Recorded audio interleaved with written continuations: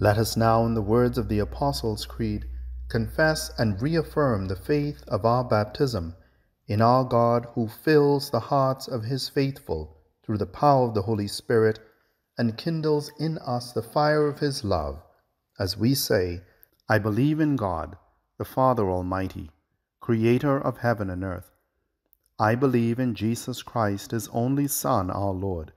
He was conceived by the power of the Holy Spirit and born of the Virgin Mary. He suffered under Pontius Pilate, was crucified, died, and was buried. He descended to the dead. On the third day he rose again.